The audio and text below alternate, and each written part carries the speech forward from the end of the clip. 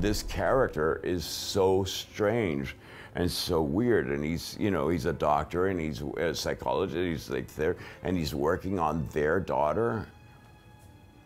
It's very, very creepy, but it's conceived perfectly. It's just so beautifully structured, the movie. Meeting him, he's, you know, he's a really beautiful person. He's just a great guy and very warm and everything.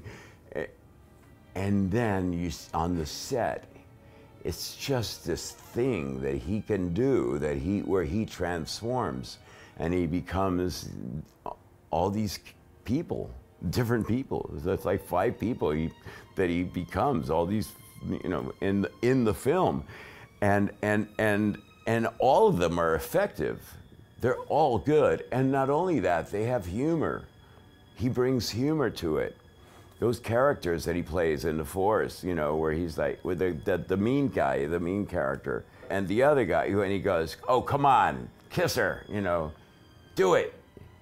What are you waiting for? What's the matter with you? Are you a wimp? You know, and you're like, holy cow, you know, we haven't seen that at all. So it's really, it was such an honor to be with him in the film.